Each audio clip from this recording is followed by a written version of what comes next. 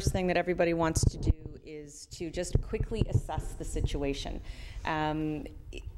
If you're not sure if the animal has passed away or not, it does not hurt to do CPR. You are never, ever going to do harm by trying to do CPR. So I think that's the really take-home message. It doesn't hurt to try. Just a couple of really quick things that you can do just to assess whether or not we have any signs of life. Obviously, you have, I think, stethoscopes as far as I understand. So if you guys have animals at home, just throw your stethoscope on and listen. And you only need a couple of seconds to do that. Obviously, watching the chest move up and down, a hand in front of the nose to feel. And then another really quick thing I know, which is not probably nice to think about, but it's called a corneal reflex, is you take your finger and you just touch the eye. If you get any kind of movement out of the eye or from the animal itself, there is a sign of life. If you don't get anything by touching the eye, that's probably a very good indication that there is no sign of life at all. So and you can do all of those things within about 5 to 10 seconds. You can be very, very rapid about that. So then we're gonna start CPR. Any size dog, so whether the dog is small to large, we always want them on their, with the left side up. So just as Nelson is kindly demonstrating to us, being a very good boy.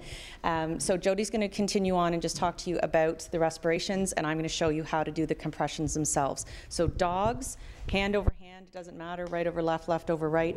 You're going to put your hands over top of where the heart is. So again, left elbow up to the chest, that's where the heart is. So a big dog, it might be back a little more. A small dog, it might be up. So try to get your hand, and really the palm of your hand right over top of that area where the heart is located. Okay, and then the bigger dogs, even big men, you can use a lot of force here. Smaller dogs, less force. And I'm short, so you want to try to get, when you're shorter, you can just stand on your tippy toes, but you want to try to get your entire arms and your entire upper body into this.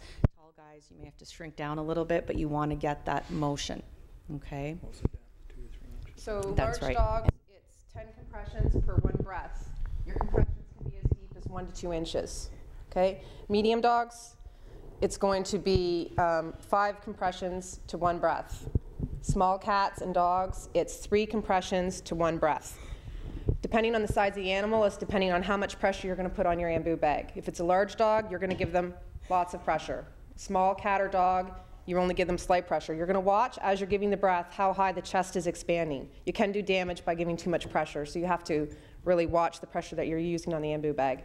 And I think if you use that as well in combination with the amount of pressure that you're putting on the chest, so large dog, a lot of pressure on the ambu bag, a lot of pressure on the chest.